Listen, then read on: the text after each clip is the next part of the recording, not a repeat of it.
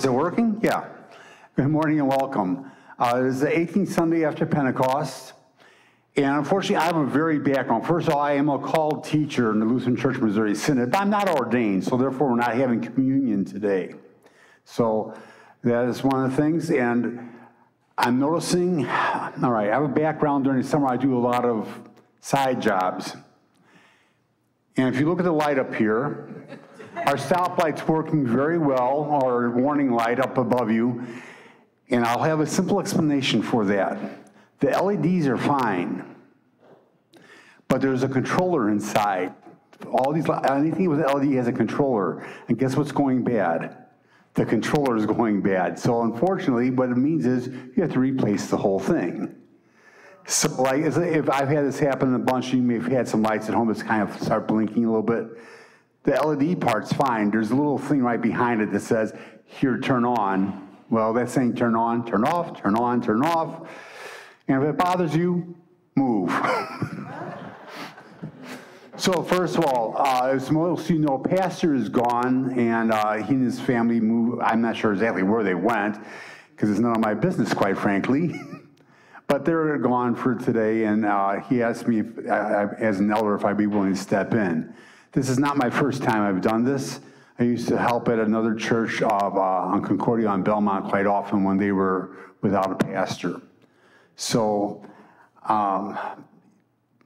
he was supposed to leave me line of his sermon, which I did not get. So therefore, I will do like I normally have done in the past, and we're just going to go, and if you have a bulletin, kind of follow along. We're going to go back over and look at the lessons and how they relate to each other. So that's typically the way I like to it's more of an educational experience. Why? I am a teacher by trade. So therefore, that's kind of the way I do things. So, blessings, why don't you stand up and let's greet each other? And now the light's working. Amazing. Well, good morning. Morning. Morning. I have an announcement I want to make after church. I will try to remember. Good morning. Hi. Hi. Oh, good morning. Good morning. Thank you.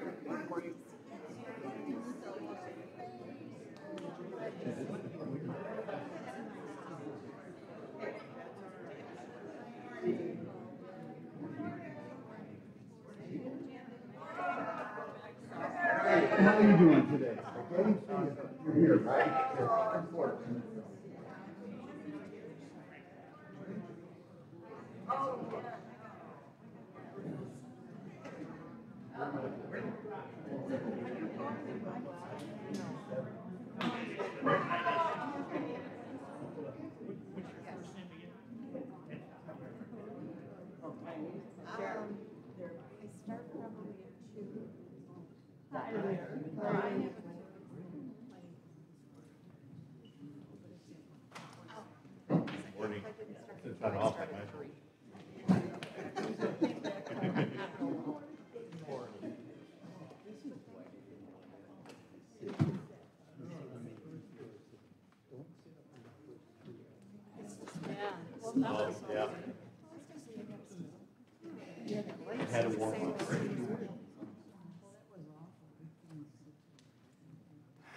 All right, we'll begin with our opening hymn.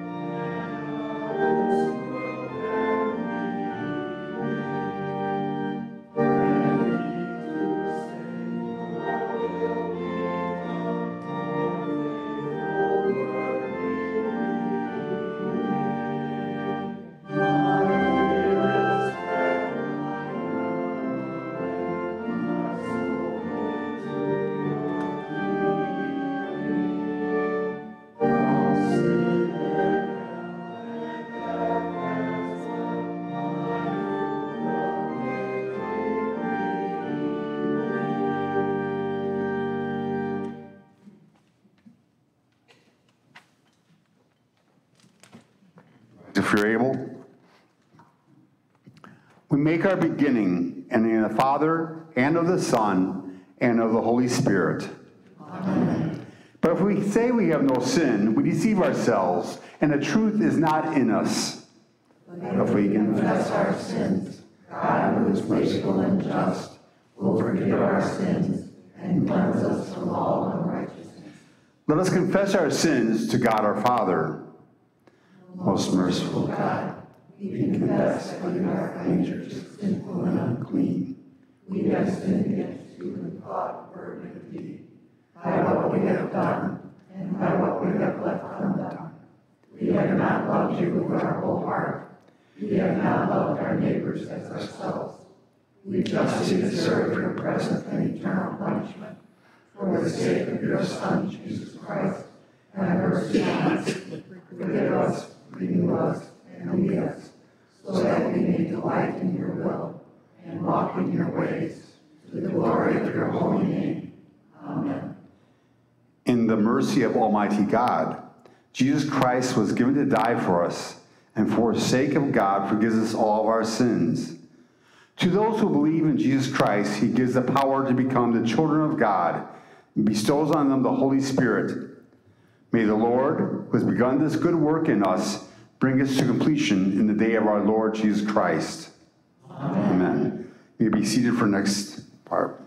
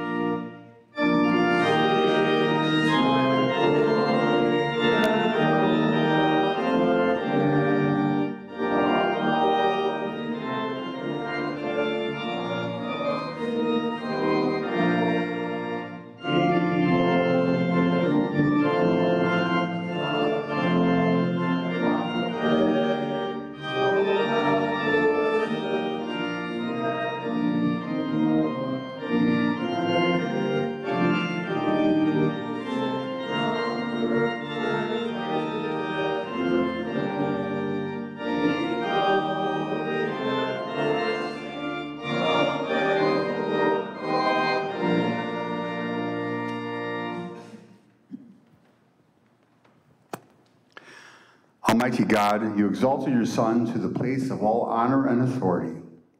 Enlighten our minds by your Holy Spirit that, confessing Jesus as Lord, we may be led into all truth.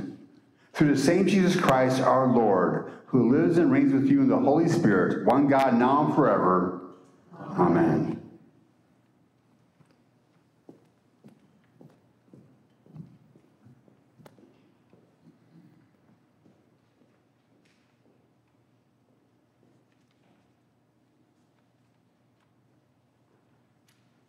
The Old Testament reading is from Ezekiel chapter 18. The word of the Lord came to me. What do you mean by repeating this proverb concerning the land of Israel? The fathers have eaten sour grapes, and the children's teeth are set on edge. As I live, declares the Lord God, this proverb shall no more be used by you in Israel. Behold, all souls are mine. The soul of the Father, as well as the soul of the Son, is mine, and the soul who sins shall die. Yet you say, the way of the Lord is not just. Hear now, O house of Israel, is my way not just? Is it not your ways that are not just? When a righteous person turns away from his righteousness and does injustice, he shall die for it. For the injustice that he has done, he shall die. Again, when a wicked person turns away from the wickedness he has committed and does what is just and right, he shall save his life. Because he considered and turned away from all the transgressions that he had committed, he shall surely live. He shall not die. Yet the house of Israel says, the way of the Lord is not just. O house of Israel, my ways are not just. Is it not your ways that are not just? Therefore, I judge you. O house of Israel, every one according to his ways, declares the Lord God. Repent and return from all of your transgressions, lest iniquity be your ruin. Cast away from you all the transgressions that you have committed, and make yourselves a new heart and a new spirit. Why will you die, O house of Israel? For I have no pleasure in the death of anyone, declares the Lord God. So turn and live. This is the word of God. Thanks be to God. We read responsively from Psalm 25.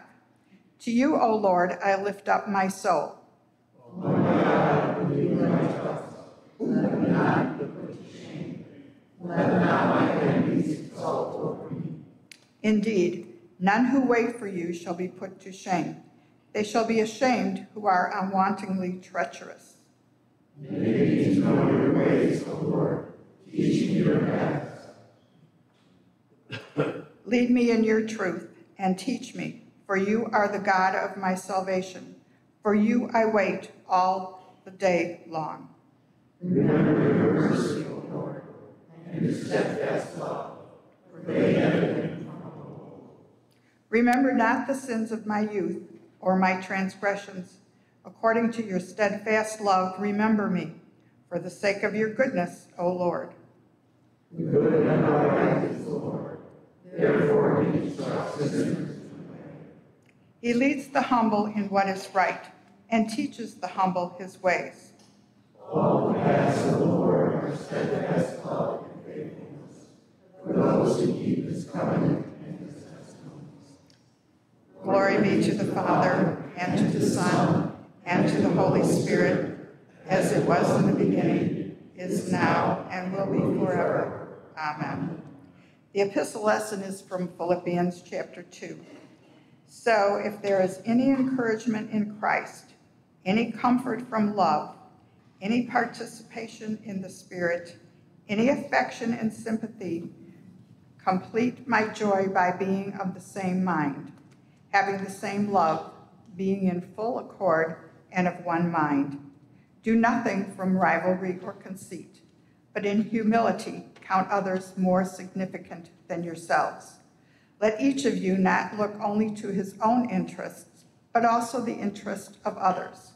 Have this mind among yourselves, which is yours in Christ Jesus, who, though he was in the form of God, did not count equality with God a thing to be grasped, but made himself nothing, taking the form of a servant, being born in the likeness of men. Being found in human form, he humbled himself by becoming obedient to the point of death, even death on a cross. Therefore, God has highly exalted him and bestowed on him the name that is above every name, so that at the name of Jesus every knee should bow, in heaven and on earth and under the earth, and every tongue confess that Jesus Christ is Lord, to the glory of God the Father. Therefore, my beloved, as you have always obeyed, so now, not only as in my presence, but much more in my absence, to work out your own salvation with fear and trembling. For it is God who works in you, both to will and to work for his good pleasure.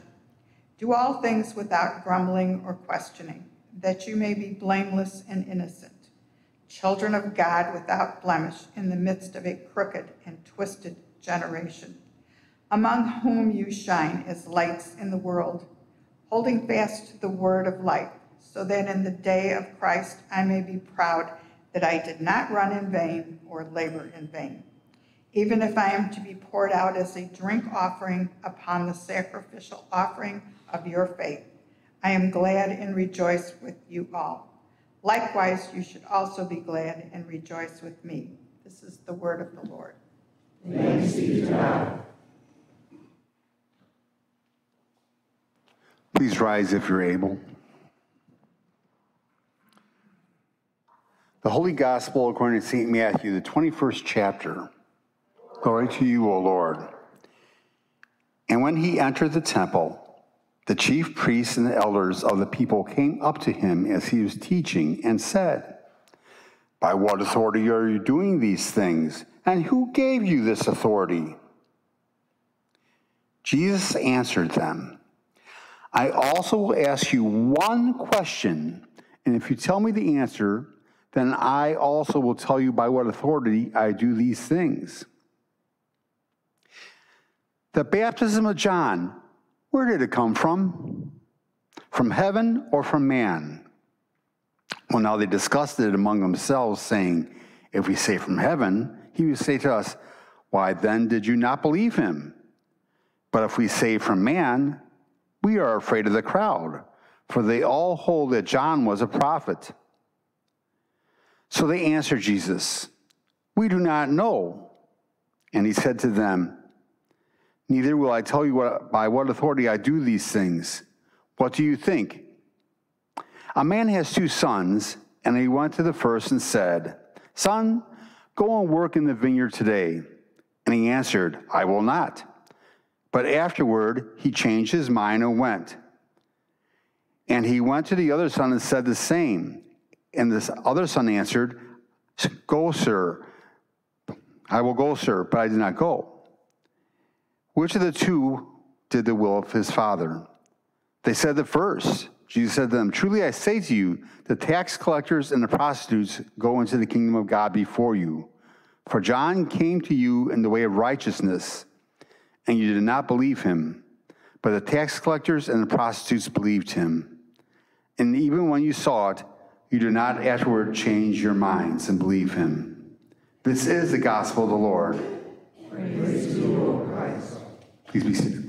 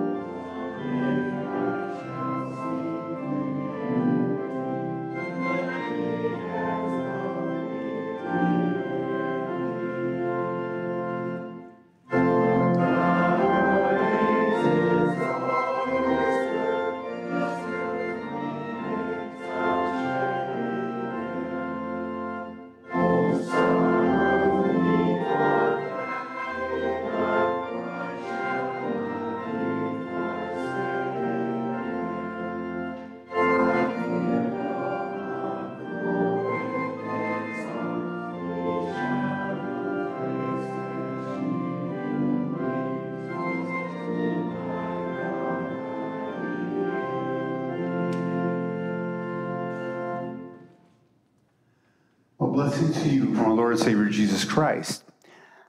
As I said earlier, we're going to take a look at the parts. If you have your bulletin, it'll be easier. But if you don't, you can just follow along. I'm going to start with the first part from Ezekiel. And I had a hard time when I was reading this passage, not thinking, Ezekiel saw the wheel way up in the center of the sky. Songs I had learned from my childhood. But this is not what this part of Ezekiel is all about. This part of Ezekiel starts out, first of all, if you're not aware of it, it's kind of interesting. Ezekiel was an Israelite, but he was not living in Israel. He was in Babylon. At this point, the children of Israel are captive, and they're living in Babylon. So he's now becoming a prophet to the children of Israel. And the first words of that part is, the words of the Lord came to me. And now he says the next part, and what do you people mean by, and he goes on to this quote.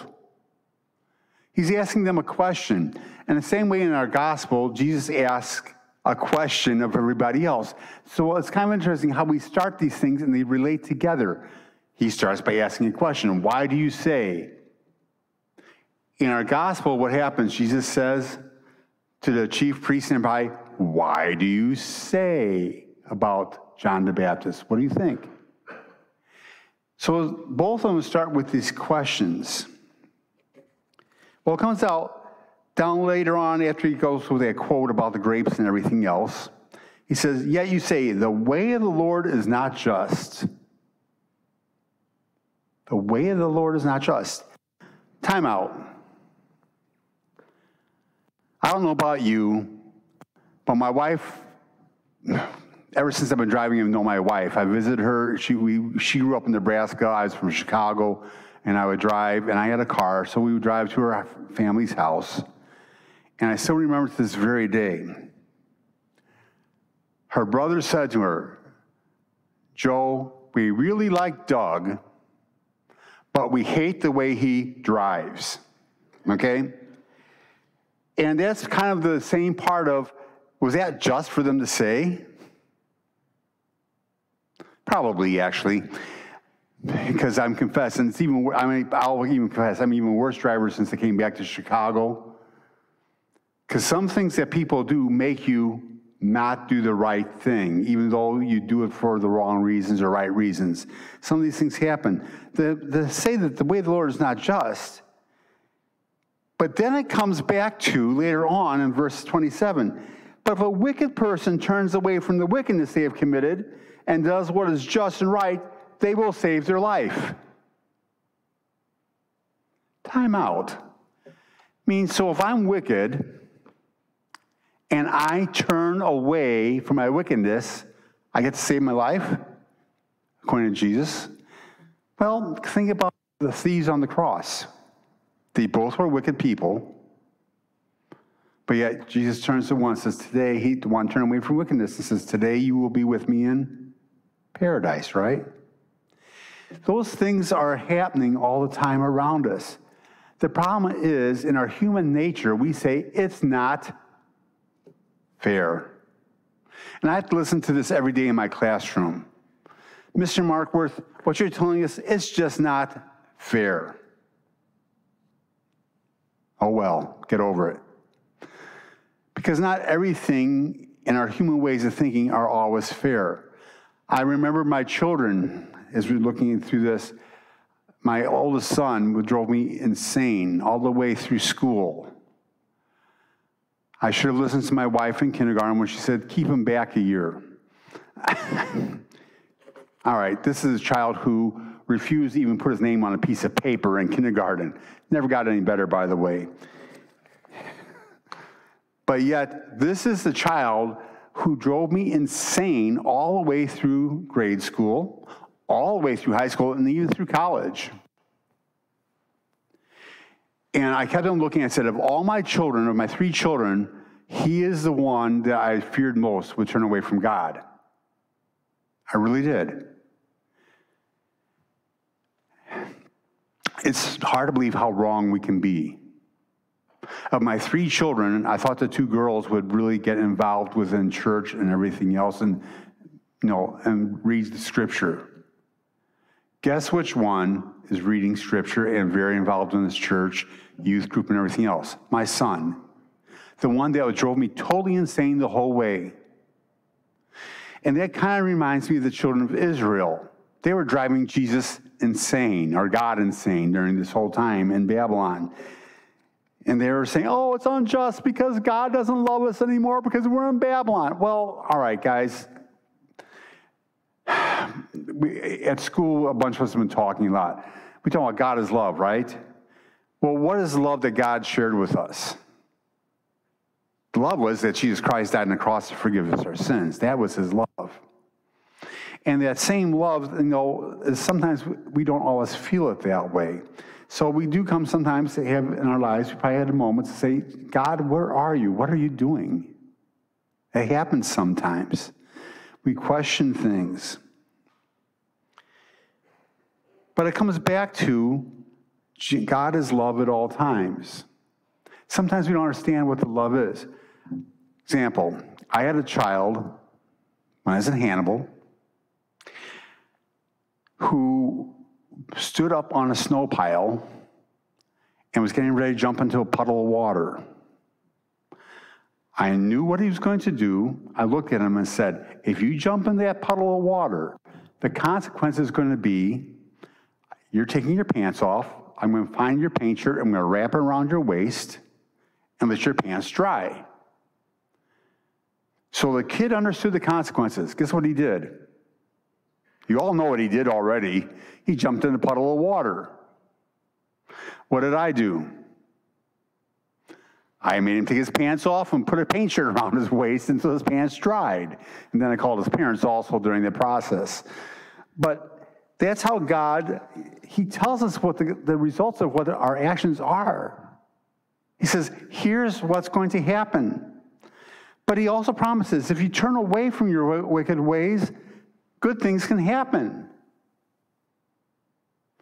And the one kid finally looked at me after doing a bunch of these really dumb acts. I finally looked at him and said, you know what? If I don't love you, I'm going to let you do whatever you want. I don't care. And he goes, what? I said, if I don't love you, I don't really care what you do anymore. I'm not going to correct you. I'm not going to guide you. I'm not going to show you what to do. And that's the blessing what God is. God's love shows us direction. He says, here's a path I want you to follow. And sometimes we get off the path, and what does he do? He says, follow my path. Over and over again. Even in the Old Testament, he's telling us the same thing.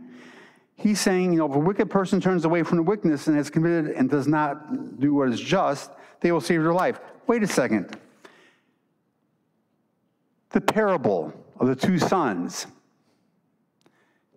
It's almost like Jesus is quoting this part of the Old Testament. The man had two sons, and he went to the first and said, son, go and work in the vineyard today. And the son says, what does he say? I will not. Flat out tells his father, no, I'm not going to do it. But then guess what he does? He goes to the vineyard anyhow. That's that same like that quote from about in the Old Testament, the wickedness of what's going on, that if you repent and move on, God will take care of you. So in the same thing, the parable of two sons, everybody finally says, so which is the son that's right? The one that says, I'm going to go and doesn't go, or the one that says, I'm not going to go and tells the father flat out, I'm not going to do it, but then does what the father asks. And they all knew the answer, which is what? This first son, right? The one who says, I'm not going to do it, but then goes and does what he asks. It's almost the exact same idea that was taken out of from Ezekiel. And yet, the same thing that keeps happening over and over again in our lives. Ezekiel says, repent, turn away from all your offenses, and then the sin will not be your downfall. To repent. And it goes over and over again about the last words that he has in that part is repent and live.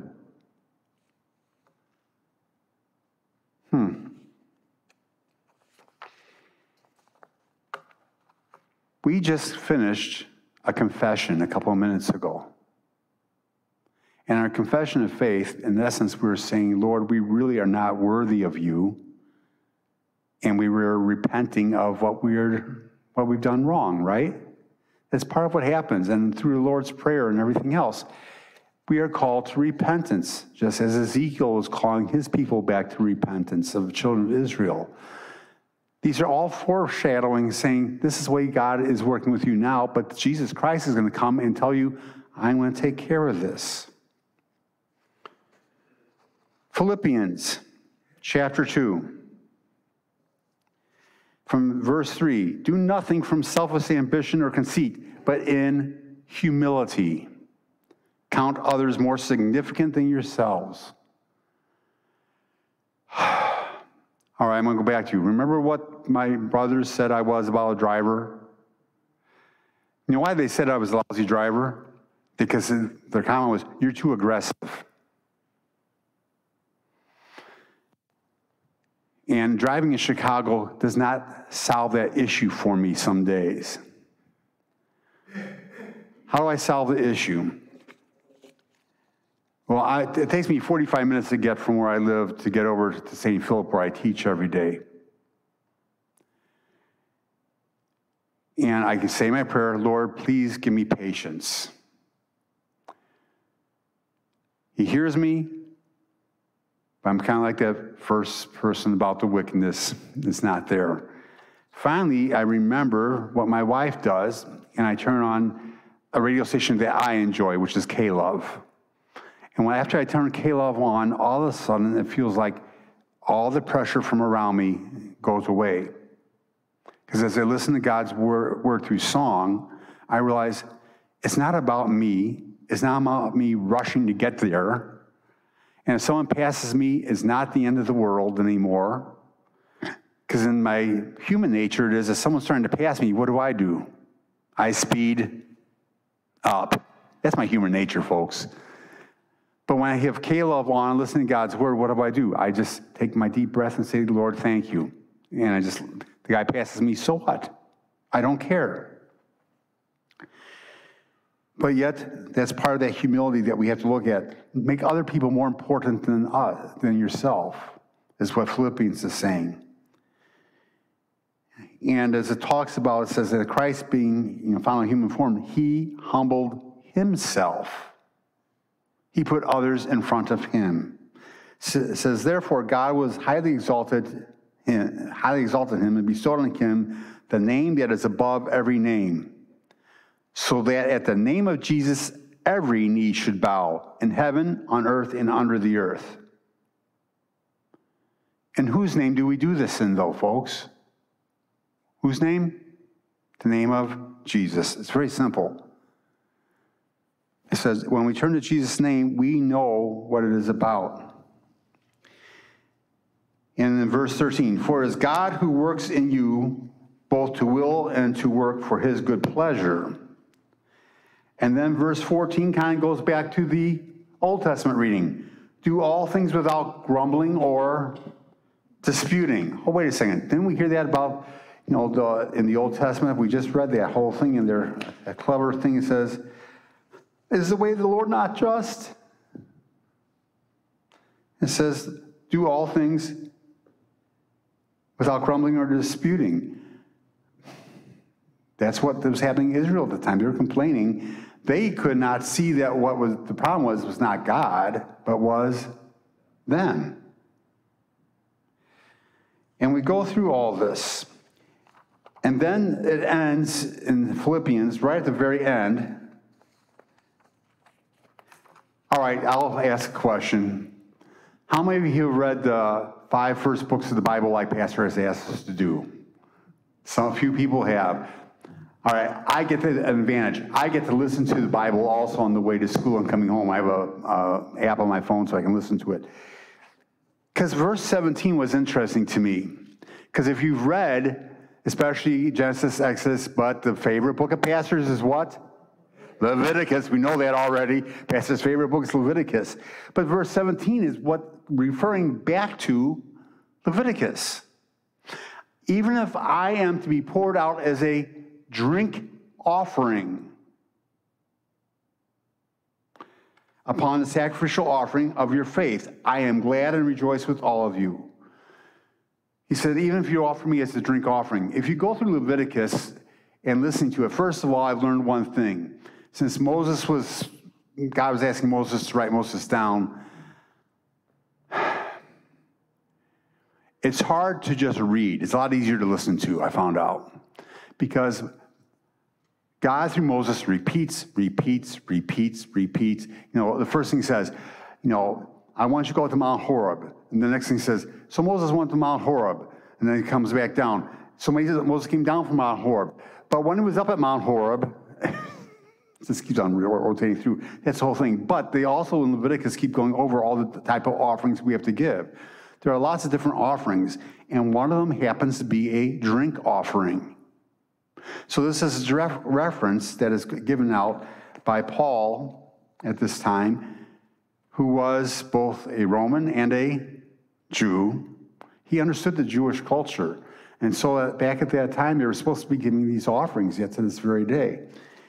And they said, I will gladly be poured out as a drink offering upon a sacrificial offering of your faith. If you need me, I will willing to be the offering for whatever has to be done. So that's through Philippians, basically talking about humility that's there. Babylon was what? Repent. Philippians is humility. And then we get to the final thing from Matthew. I love the question that Jesus asked. He said, I'm willing to answer your question if you can answer, I won't tell you who I am if you're willing to answer my question. Now, I play the same thing with my kids at my birthday because the first question out of their mouth is, how old are you? And I said, you know what, guys, I'll let you figure it out. And I give them this huge math problem, which if they can figure it out, we'll give them my age. It gets down to that. But most of them finally get about halfway through and said, all right, we're done. We have no idea how old you are. Because they don't want to put the effort in to figure out what's going on. And that's kind of what's happening right here. When he says, the baptism of John, where does it come from? And what happens? Here the chief priests are doing things, and the men of the temple that says, by the way, who are the men of the temple? Going back to if you bother to read all the rest of these things, it is Levites. Because when they finally got to Canaan, guess who got no property? By the way, hey guys, make sure you read this. The Levites don't get any property. Because the Levites were in charge of the Ark of the Covenant. And they basically are the priests. What they were told to do is 1/10 of all the land, not in the cities, but surrounding cities, you give to the Levites. 1/10. So that's that 10th idea of giving starts to come out at that point. So we have these things happening. The Levites, the chief priests are there. These are the learned people. They knew Scripture forwards and backwards. But they also took things from a very human perspective. Because what do they say? Hey, if we say that it's from God, then they're going to say, why didn't we follow him? But if we say it's from man, the people are going to get upset with us and they're going to get after us. That's a very human reaction to things. Sounds more like lawyers to me than anybody else at that point in time, trying to figure it out. How do we get around this thing? So the answer, Jesus said, I feel like I'm talking to children some days. I ask them a question, I don't know. And that's basically what they said. Well, we don't know. And I love what Jesus answered, because he told them right up front, he said, if you answer this question, I will tell you about me. Kind of like when I told that one kid, if you do this, here's the consequence. And Jesus did the exact same thing. He said, if I tell you, if you answer this question, I'll answer the question of who I am. And when they said, I don't know, he says, so neither will I tell you by what authority I do these things. You won't answer my question, so therefore I'm not going to answer yours. And I told you that up front. They had a choice. And the choice that they made was, like a lot of people, I don't know. I hear that way too often, by the way, in school every day. I don't know. And finally get that parable, which is what I said, that parable is basically based off of Ezekiel, that concept. Because a man goes out, he says, I'm not going to do it, but does it.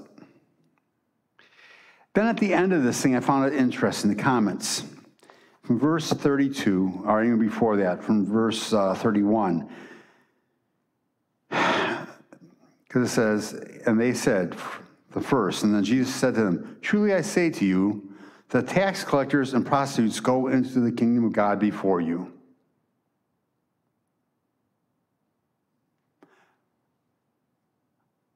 I'll give you a hint.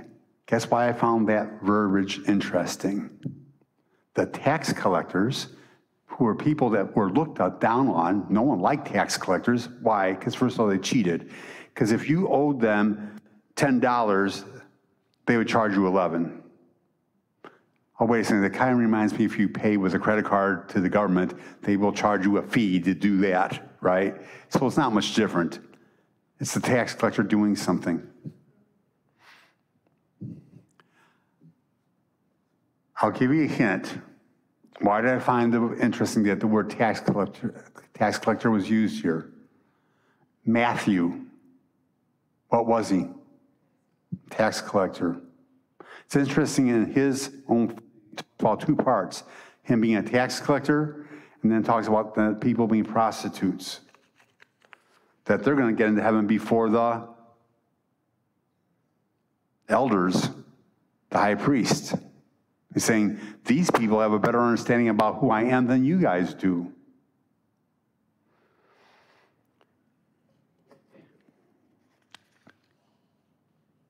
And the last words go back to those priests, and everybody says, and even when you saw it, you did not afterward change your minds and believe him. You did not believe in what John said, and you don't understand who I am.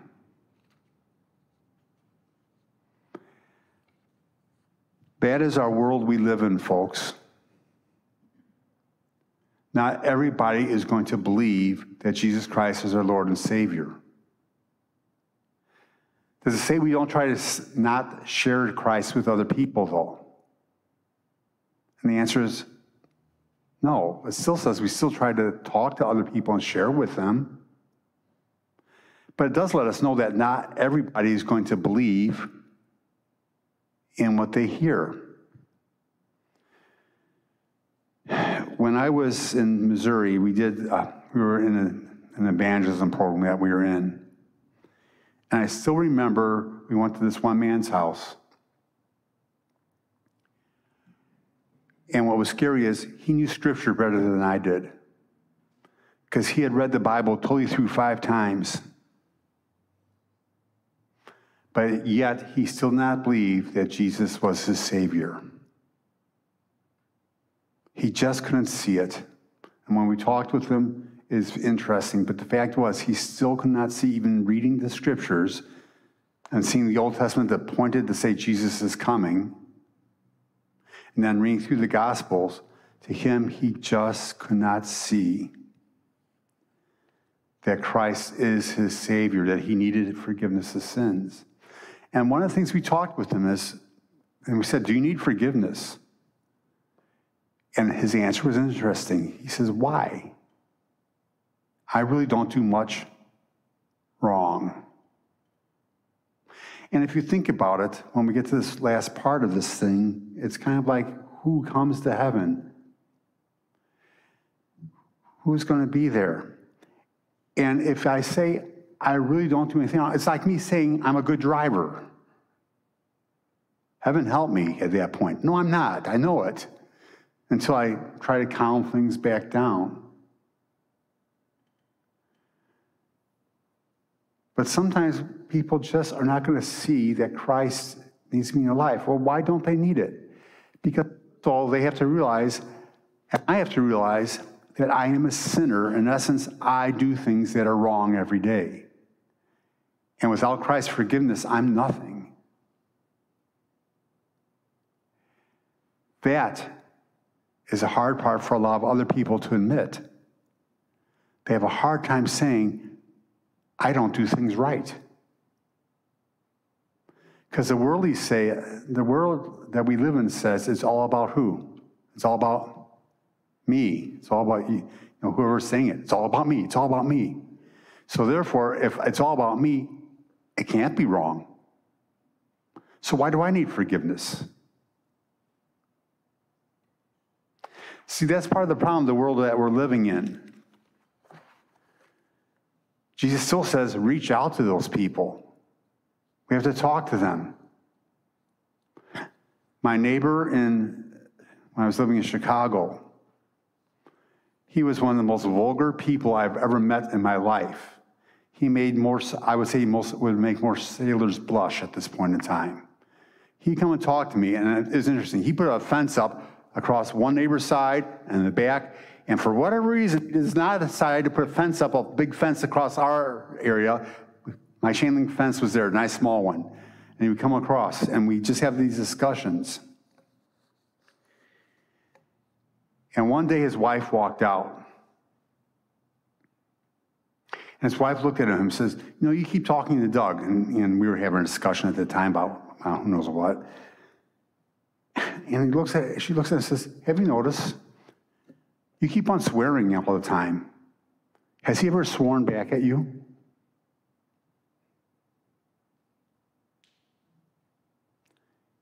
And he looks at me and he goes, no. By the way, that was one of the last times he swore, when we were talking. Because sometimes it's not by everything that we say, it's also by our actions. I had to listen to him because I know he was hurting in a lot of ways. But I don't have to swear back at him to act like I'm part of the good old boy society. And it was interesting. Who changed? It wasn't me.